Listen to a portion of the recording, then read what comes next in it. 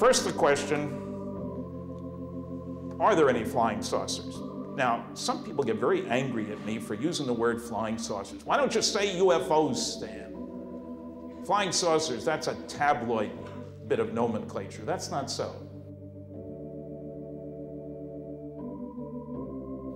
I want to make a very clear-cut distinction between flying saucers and UFOs. All flying saucers are unidentified flying objects. Very few unidentified flying objects are flying saucers.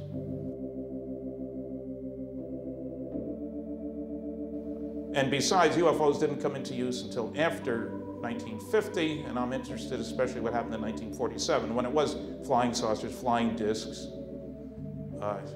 You know, there's nothing wrong with the term.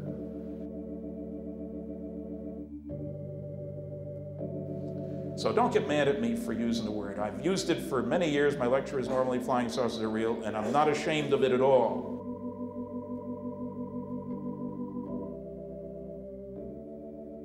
Next speaker is Stanton T. Friedman, known as the flying saucer physicist, a nuclear physicist by background, and a noted author, and one of our longtime supporters. On cue. I've spoken at more MUFON conferences than anybody. That's because I'm older than most of the guys up here. Worked in industry on more canceled government-sponsored advanced research and development programs than anybody that I've ever met.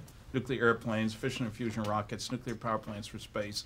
Little companies like General Electric, Westinghouse, General Motors, TRW System, McDonnell Douglas. I've focused particularly on the Roswell incident. Somebody called me the grandfather of Roswell. It used to be the father of Roswell, but I guess I'm getting older. I get around. Noisy, that's what I am. I talk about noisy negativist. I'm a noisy positivist. How's that?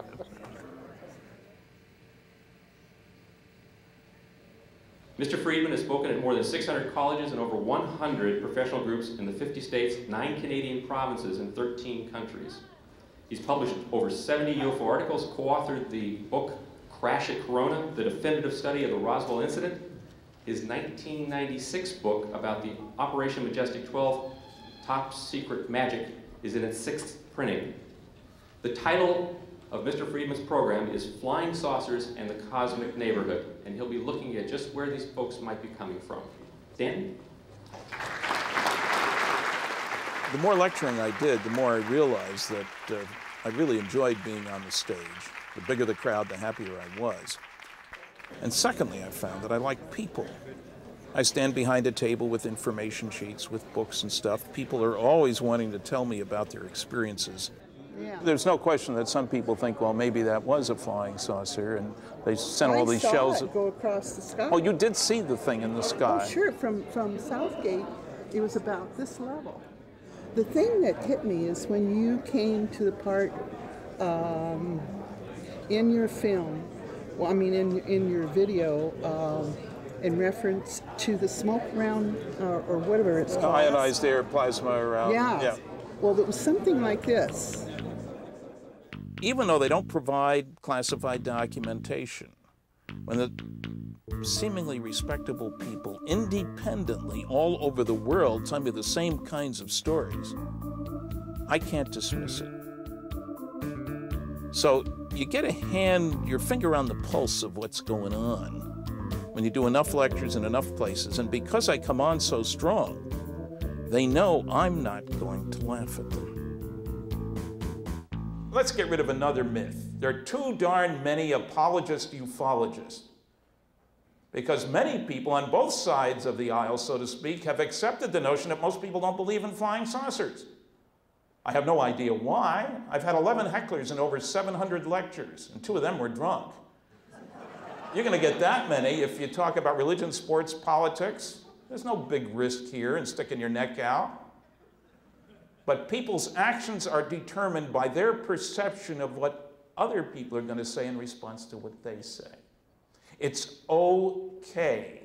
Here's several Gallup polls. They show not only that believers outnumber non-believers, the real over the imaginary, but that the greater the education, the more likely to believe in flying saucers. That comes as a real shocker. We in MUFON have our UFO evangelists. Stanton Friedman is my favorite UFO evangelist. When Dwight Connolly did his MUFON UFO Journal profile on Stan, his title was Stanton Friedman Spreads the Word. Stan would make a great Jewish UFO Presbyterian preacher. An idea which newspaper people and Alan Hynek would say has a high degree of strangeness.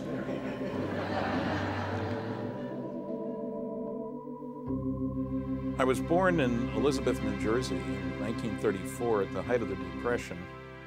My dad was born in Chicago. His parents came over from Lithuania about 1900, 1901. My mother, her parents came from the Ukraine near Kiev around 1902, 1903. I grew up in Linden, New Jersey. First 19 years of my life. It was a working man's town, lots of immigrants to do the dirty jobs at the factories. But back in the 30s, if you got a job, you were lucky. My dad stayed with American Cyanomen for 37 years. I've been asked what it is that drives me to go after the details, the minutiae, to try to get things straight. And the best explanation I can come up with is something that happened in the 5th grade, if you would believe. I was a straight-A student as a kid, and I was in the 5th grade, and Miss Gutkin, our teacher, Rose Gutkin, one day in class, she's talking about astronomy, and maybe it was under the heading of science, I suppose. She said, the sun stands still, and the Earth and the other planets move around the sun. Well, that hit me the wrong way, because I had just the day before read in our new encyclopedia volume. You bought them one volume at a time at the supermarket for 29 cents. And I said, no, Miss Gutkin, the whole solar system is moving around the center of the galaxy. Well, she dressed me down in front of the other students. No, that's not right, Stan. That's not right at all. And she went on for a little bit. Now, I didn't say anything back. I never sassed the teacher. But I was hurting inside. I didn't much appreciate that when I was sure that's what I had read, and the day before, no less. So naturally I went home and got the encyclopedia and brought it in the next day, and she read it. And she very reluctantly admitted, well, maybe that's the way it really was. Now, she didn't apologize for dressing me down, but I felt vindicated, but I also felt I learned a lesson. If I didn't want to be dressed down by people, I'd better have my facts in hand before I open my mouth. That may be one of the reasons I went into debating in high school. I certainly didn't realize it at the time, but my high school career, 4 years at Linden High School in Linden, New Jersey, did prepare me for my activities as a UFO investigator, as a lecturer, as somebody defending truth and liberty and all that stuff. I was on the debate team my freshman, sophomore, and junior years. We won a state championship. And one thing about debating, you have to learn to handle both sides of the argument, because you never know which way you're going to go when the tournaments come up. And also, you have to get your facts straight. You can't make up things. It's sort of against the rules. But we didn't have a debate team in my senior year, and instead I got into drama. I was in 2 plays in my senior year. I played a priest in a play, The Valiant Never Taste of Death But Once. I remember the line. And I got a real kick. And on one application for college, I remember they asked, what did you enjoy most in high school? And I'd done a lot. But I put down being in those 2 plays, and it was far more prophetic than I ever expected. Now, if you'd told me that I'd wind up spending my life lecturing about flying saucers, I'd have laughed my head off. I received my master's degree in physics from the University of Chicago in 1956. 2 years later, in 1958, I was working as a nuclear physicist for the General Electric Aircraft Nuclear Propulsion Department near Cincinnati. Was ordering books from a mail order place in New York and needed one more book so I wouldn't have to pay shipping. And there was one, The Report on Unidentified Flying Objects by United States Air Force Captain Edward Ruppelt. And then I stumbled across Project Blue Book Special Report number 14, in about 1960 at the University of California, Berkeley Library, and I was astonished because it hadn't been mentioned in any of the 15 books that I had read. And it not only provided me with tons of data, and I'm a data hound, I'll admit it, information on 3,200 sightings, 240 charts, tables, graphs, maps, data heaven. But it also had the press release that the Air Force issued when the document was sort of released. It wasn't distributed, but they put out a huge press release all over the country. And that shocked me because it proved, once you looked at the data as I had been, that the Air Force was lying about the results of their study. And what's interesting is that nobody in the press made an effort, apparently, judging by the articles I've seen, to get to the truth of the matter. They were buying what the Secretary of the Air Force said, and that's terribly sad. And you know what? They're still buying what lies are being told by the Air Force. And that's really sad. And I was working on classified programs. I understand national security and how it works and so forth. But they were outright lying. That got my dander up. I later visited Project Blue Book many times. But that really began a 40-year quest now for the truth about flying saucers. I think I found it. The Secretary of the Air Force, about this study, this is what the public heard all over the country, all over the world. We believe that no objects such as those popularly described as flying saucers have overflown the United States. Even the unknown 3% could have been identified as conventional phenomena or illusions if more complete observational data had been available. The problem is that the two factual statements in the Air Force Secretary's summary are both false. The unknowns were not 3%, and they were not the sightings for which there wasn't enough information. I did a lot of reading, and when I had moved to Indianapolis, I got to know Frank Edwards, who was quite a UFO researcher. And when he came out with his new book, Flying Saucers: Serious Business, which became a bestseller, he sent me a copy in Pittsburgh, where I was now working for Westinghouse Astronuclear Laboratory on nuclear rockets. Read the book, decided I ought to do something, called Frank. He named some people I should talk to. One of them was a radio station in Pittsburgh, KDKA, one of the earliest big radio stations. I called them. They said, don't call us, we'll call you for a talk show. Somebody canceled out at the last minute. They called me because I lived near the station. Somebody at work heard me and asked me to speak to their book review club because they were looking at Frank Edwards' book. And I did. That was my first lecture in somebody's living room. The first big college lecture was at Carnegie Mellon University there in Pittsburgh, and only because I knew the wife of the guy who was the dean. And he booked me and asked me how much I wanted. I figured I'd have to take half a day off work. It was a morning lecture. I said $100, thinking he'd cut me down to $50. He said, sold. Then he told me what he was paying the other people, $1,200, $1,500.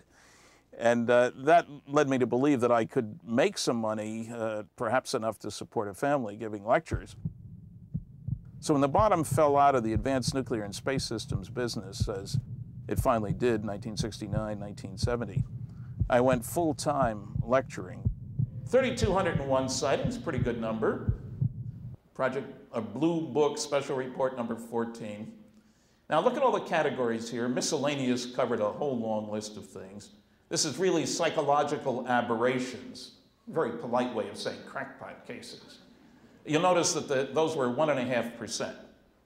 2% of the papers submitted to the American Physical Society by physicists are crackpot papers, they say.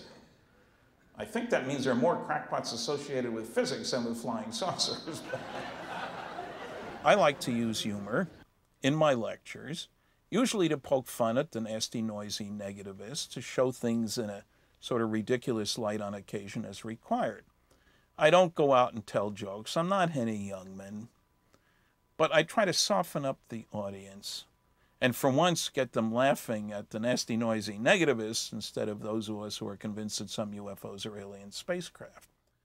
Oh, another group that doesn't want flying saucers to be real are the SETI cultists. S-E-T-I, silly effort to investigate. A cult is a group of people who have a strong dogma, charismatic leadership, Strong resistance to outside voices, and boy, the SETI guys sure show that in spades. They don't want it to be real because who needs a radio telescope? There's real job security. Hello out there! You know, 40 years later, hi there, what can we do for you? You pass the job on to your kids. They have no evidence. We got loads of it.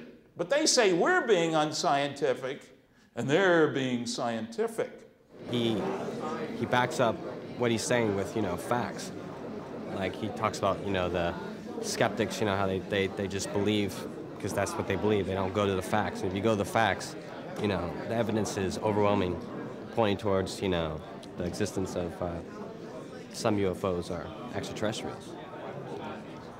Stan was a great representative, especially to somebody like myself who hasn't really been in the UFO community. Maybe from the outside you would think that this field is with a lot of sort of strange people or whatever, but Stan is extremely intelligent and articulate, and I thought it was very interesting what he had to say. The arrogance of each generation of ancient academics and fossilized physicists is something to behold. Well, I'm trying to encourage the young people, you should respect your elders, but check and double check and triple check the assumptions that they're making to come to the conclusions that there isn't anything new, because there is and there always will be. If you get younger people, that's what you need. What's his name? Max Planck said, new ideas come to be accepted, not because their opponents come to believe in them, but because their opponents die and a new generation grows up that's accustomed to them. It's true.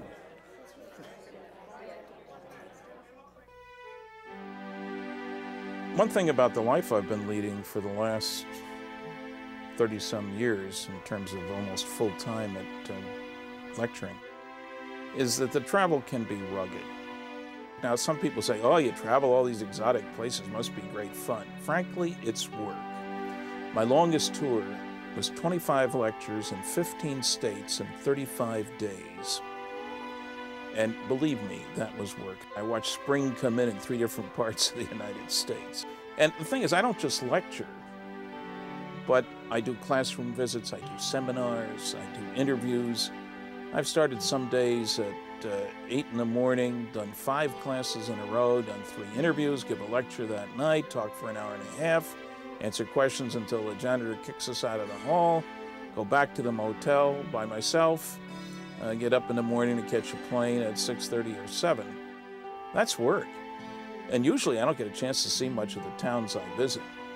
Every once in a while there's an extra day because I'm on the way to someplace else in a day or 2, where I do get a chance to look at things, but it can be lonely.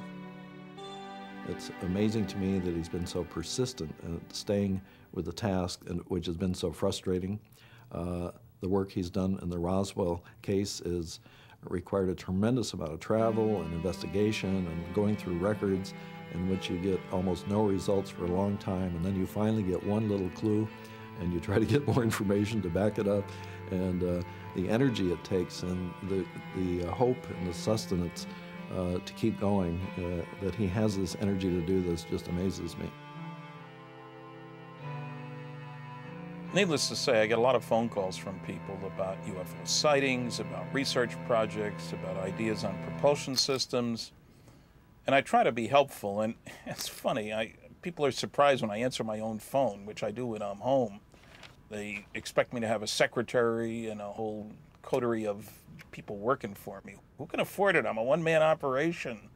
I'm always surprised when people are surprised that I answer my own phone. I mean, who else is going to answer my phone? But I try to help people whenever I can.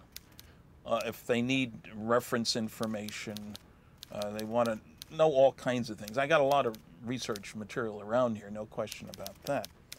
So I try to encourage those people who seem to have a justifiable goal, an appropriate one that fits in with my background and so forth. A good example was Chris Stiles when he first called me about Shag Harbor. Chris had just been watching the Unsolved Mysteries segment on the Roswell incident.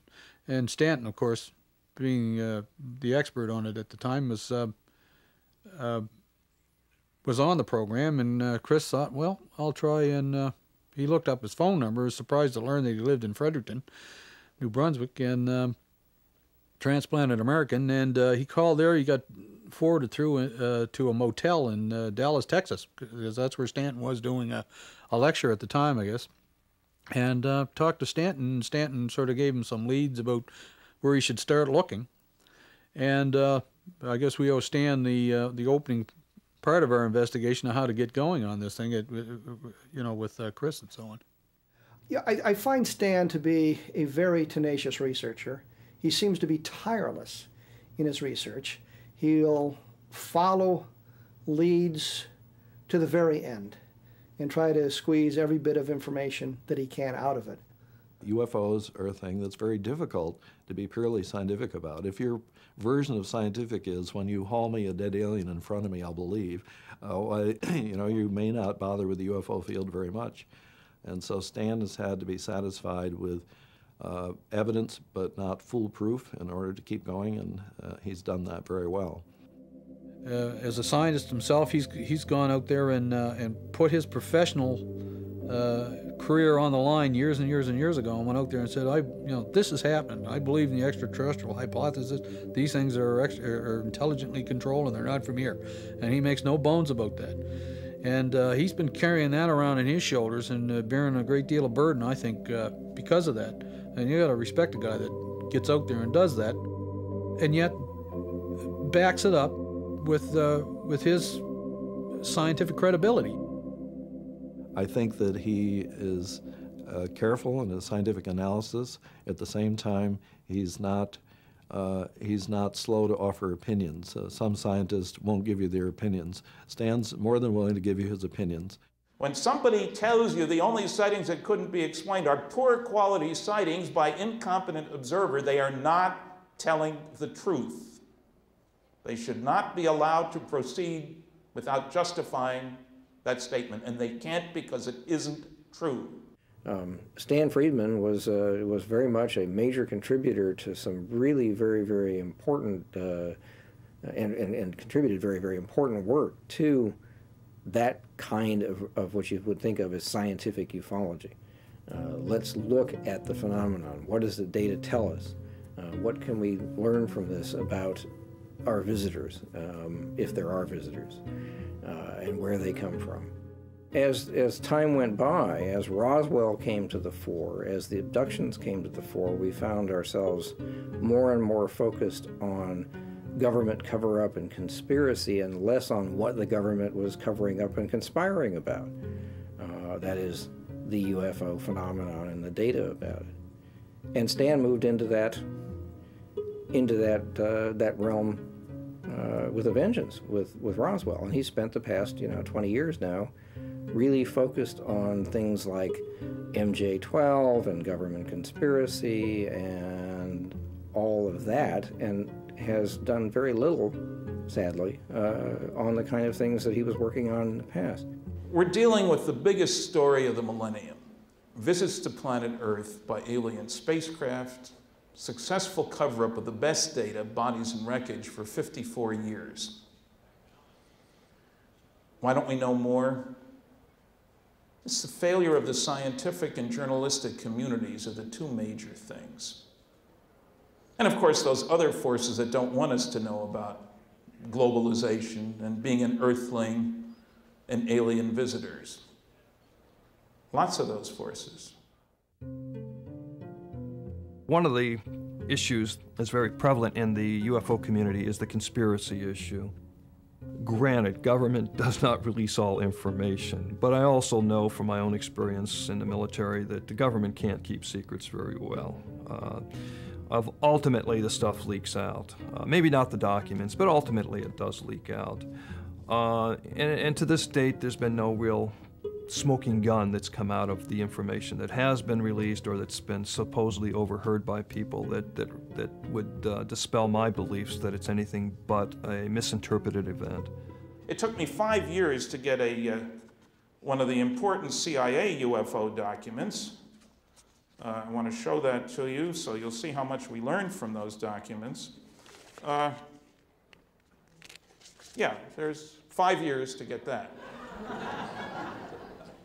Well, it's got a lot of information. It says title, doc reference, info date, string of numbers, USSR, and more numbers, and that's it. They're not holding back anything. Now, how could you accuse the government of keeping a secret from us? Stan is famous for flipping the blacked out pages and said, you know, what's going on here? Well, we now know that the reason they covered that up was not because there was UFO information in it, but because there was critical source information in it. The Soviets may determine, based on some of the stuff released in that report, where the information was gathered, and it could adversely affect the person who helped in the gathering of the information. I don't know how much of this is a consequence of frustration after years and years and years of trying to tease out the answers from the data in hand, and how much of it is a genuine belief that if we crack this cover-up, we're going to have all the answers, so let's not waste any more time poking around with the data and doing all that rather boring hard work. I don't know. I suppose in some ways it's also more exciting if you're thinking in terms of cover-up. You know, I mean, there's a kind of you know, James Bondish, X-File-ish kind of aspect to it that makes it more fun. I met somebody once who let me in on a little secret. He had worked at the White House. He was a professional person, and he had access to all kinds of stuff which he saw about flying saucers. And he told me, you know, they kill people for leaking stuff like that. And I believe him. But I can't live my life worrying about what the government's going to do and looking over my shoulder. I have made 7 trips in the last 3 years to Roswell. It's a 200-mile drive from Albuquerque to Roswell, and there's nobody there. Lots of nothing in New Mexico. And I give out my itinerary, I tell my answering service, tell people where I am and where I'll be going and all this kind of stuff. If anybody wanted to take me out, I had ample opportunity. If you're thinking in terms of government cover-up and conspiracy and intimidation of witnesses and all of that, that tends to validate your own importance too, because they care about what we're doing. If you don't have that kind of attention from them, then who are you but just another bunch of folks that are interested in something that's slightly off the wall? Now, these guys got a sense of humor. This page says, deny in toto. They couldn't find 8 lousy words to declassify. Of course there's a cosmic Watergate. This is just the tip of the iceberg. There's no case that better illustrates that than the Roswell case. I knew that was important when I began the civilian investigation of it back in the 70s. I had no idea how important. I do now. When you've got evidence that the government recovered not only a crashed flying saucer or 2, but alien bodies, and they set up an outstanding group of people to deal with that information and have kept it secret all these years, that's definitely a cosmic Watergate. Roswell is important because it defines ufology, both when it was first happened in 1947, but also the rediscovery. It tells us a great deal about the hidden nature of the UFO phenomenon and why it has been buried for so long. Once we understand Roswell, once we understand what happened at Roswell, we understand why ufology developed the direction it developed for the next 50 or 60 years. We understand what is going on. We understand that there was a necessity for hiding a great deal of UFO information, and if Roswell had not happened in 1947, the whole history of ufology would have been different. Stan Friedman has devoted much of his life to attempting to establish a factual basis, an evidential basis for accepting his view of what happened in 1947. He was the first, really, beginning in 1978, to interview Jesse Marcel in a systematic way. He was the premier pioneer in constructing the Roswell myth, and in doing so, he has become very comfortable in a certain vocabulary, in a certain way of talking about things, in a certain assurance about the sources and the like, so that he feels that his worldview, his particular point of view with respect to Roswell is true. The poster on the wall in Fox Mulder's office that says "I want to believe" is a representation of what happens to be a very real thing in ufology. People want very much for to believe whatever it is that happens to be their interest: aliens visitation, abductions, etc. And unfortunately, what happens is that this leads them to ignore facts that are inconvenient, that is, facts which are contrary to the things that they want to believe. Roswell is replete with this. Friedman is something of a romantic who is interested in good stories and in trying to explain what otherwise would remain mysteries. In the process of doing so, he and his colleagues have constructed really a marvelous story. It's a story of momentous happenings, of mysterious occurrences, of good guys and bad guys, and that has a transcendental message that we are not alone in the universe. It's very interesting to see what has transpired in Roswell itself and what the town has done with the celebrity that has come with Roswell, the flying saucer crash. For a long time, there was a good deal of resistance in town to the idea that they should in any way try to exploit it or take advantage of it. But Max Littell and Glenn Dennis and Walter Haut, three founders of the International UFO Museum and Research Center in Roswell, pressed ahead anyway. And over time, people began to realize that this was an opportunity to have people not only come to or pass through Roswell on their way to Carlsbad Caverns and the like, but to stick around for a couple of days. I've been to Fatima and Lourdes and to Jerusalem and to one of the great shrines of the Lord Shiva in Nepal, and I prefer what I saw in Roswell. I was in Lourdes during the Festival of the Assumption of the Virgin, and it was very impressive and hypnotic, really.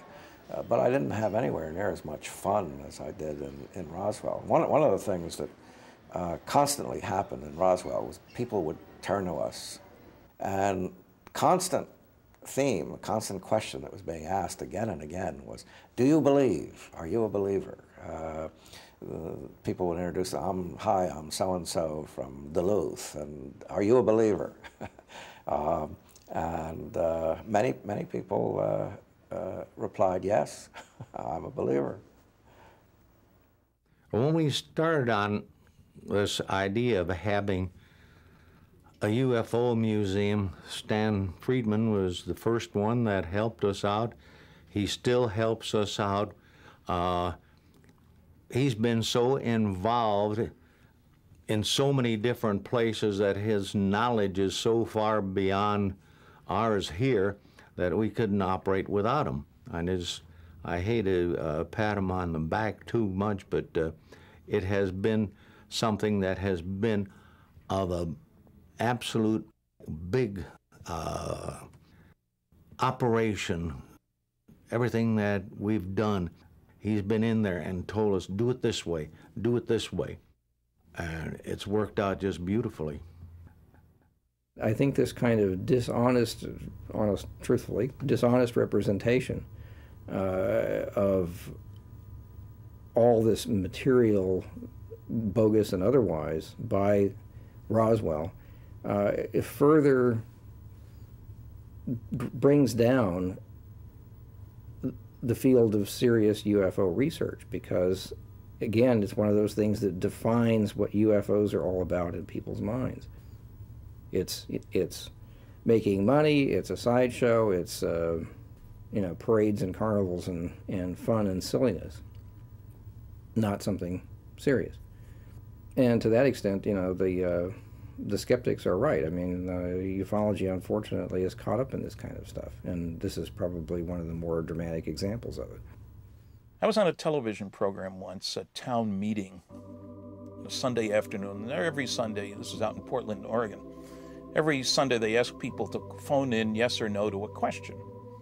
This week the question was, do you think the government's told us all it knows about flying saucers?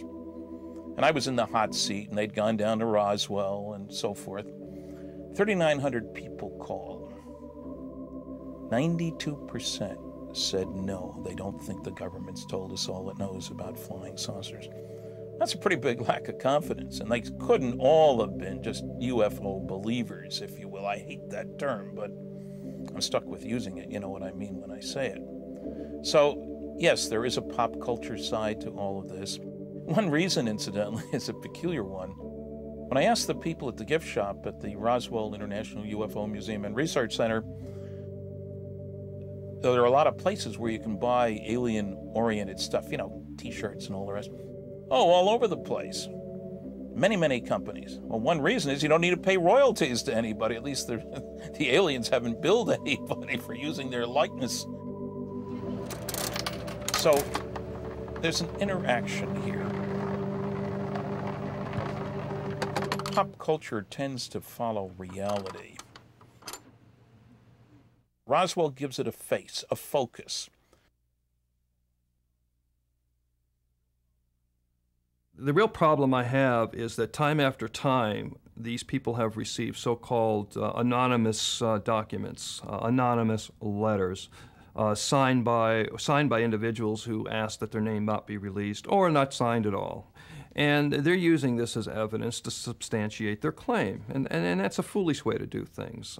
You know, that wouldn't go anywhere in a courtroom. The court wouldn't even allow that kind of testimony. It's absurd. And yet, you know, I do wonder why people fall victim to these claims. You know, why does a person of high academic standing step over the edge? And I've also worked, oh yes, on the MJ-12 documents. There's a display about them back there. Most important classified government documents ever leaked to the public. They tell the story of the establishment by President Truman of a group of 12, an all-star cast of people whose job it was to deal with the recovery of the crash saucer at Roswell. And they were an all-star cast, the first 3 directors of Central Intelligence, the first Secretary of Defense, 6 outstanding scientists. Well, after 11 years and visits then to 15 archives, I've been to 19 now, and I'm convinced the documents are real.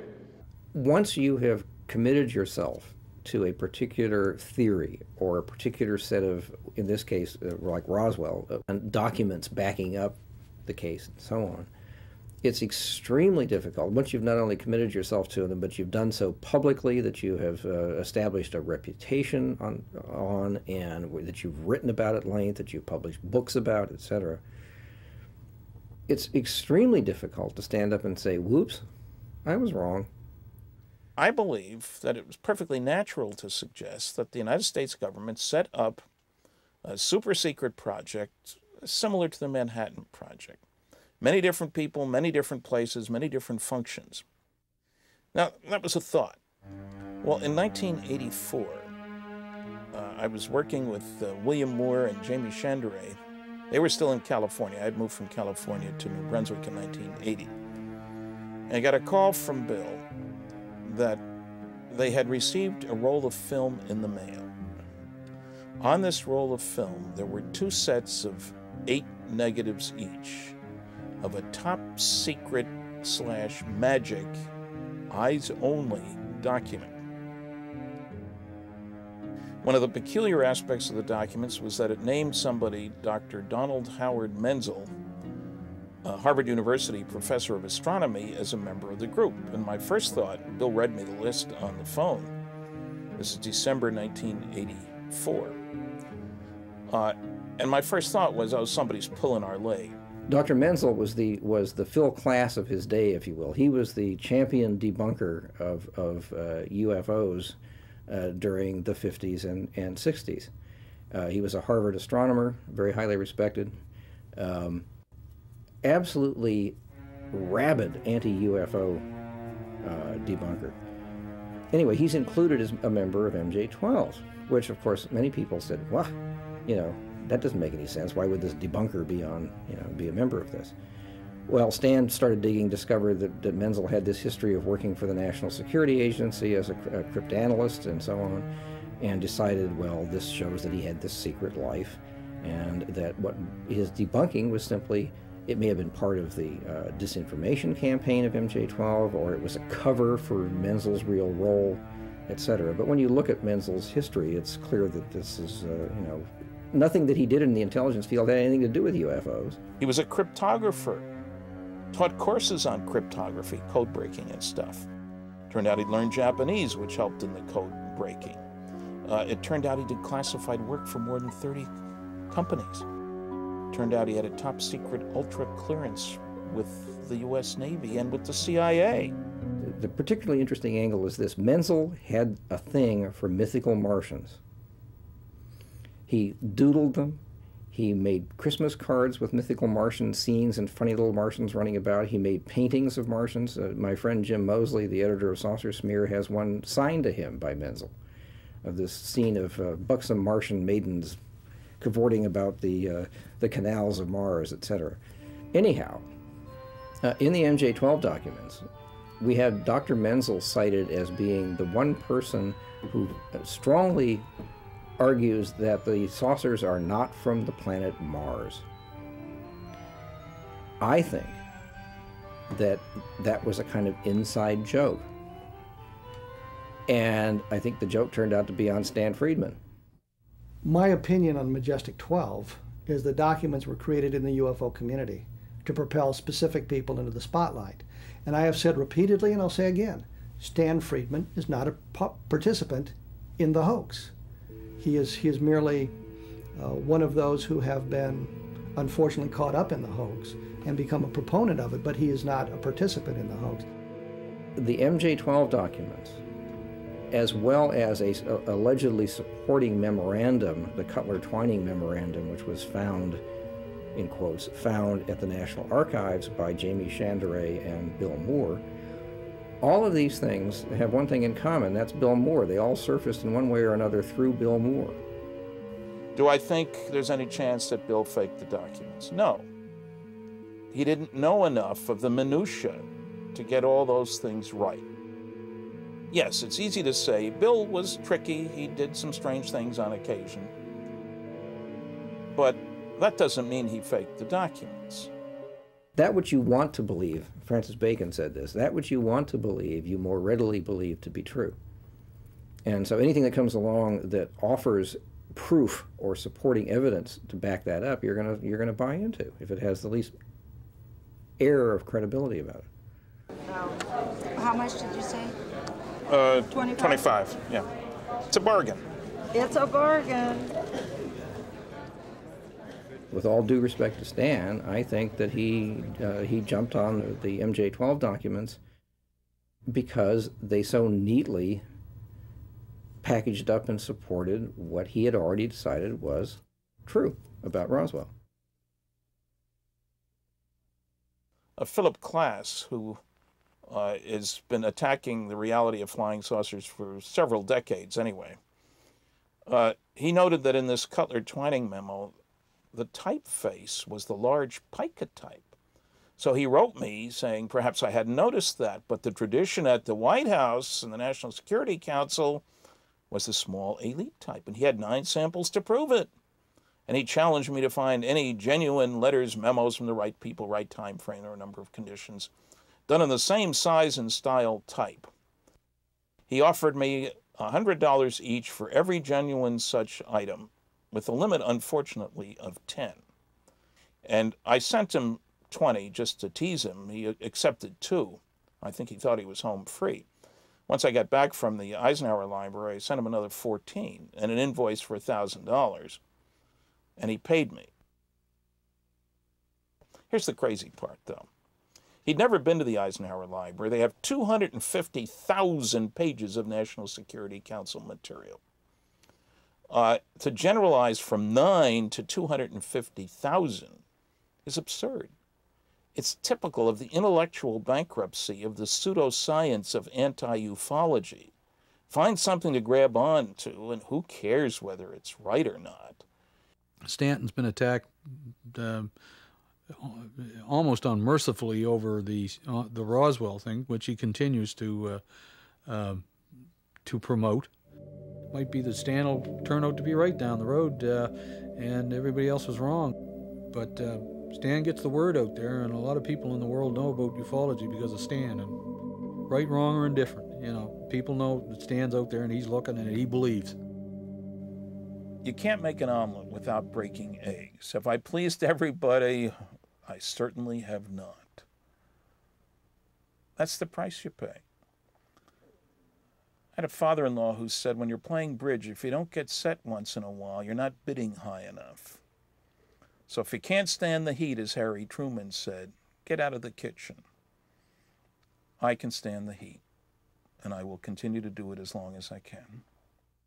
And I hope my kids will appreciate that I've made a real effort to educate lots of people with A, a concern about how do you get at truth, B, a willingness to stand up and be counted when you've done your homework, and C, a recognition of how important it is, if you can do something that helps society, to do it.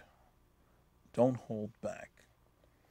Do I think the world is a better place for my contribution to it? Tough question. I'd say yes. How do you measure it? I don't know. Who speaks for planet Earth? There is a challenge. I don't know who it should be, but I think we do need to start acting like grown-ups instead of spoiled brats. See, on a bad day, maybe we can qualify for admission to the cosmic preschool. Thank you very much for listening. I'll be signing books outside.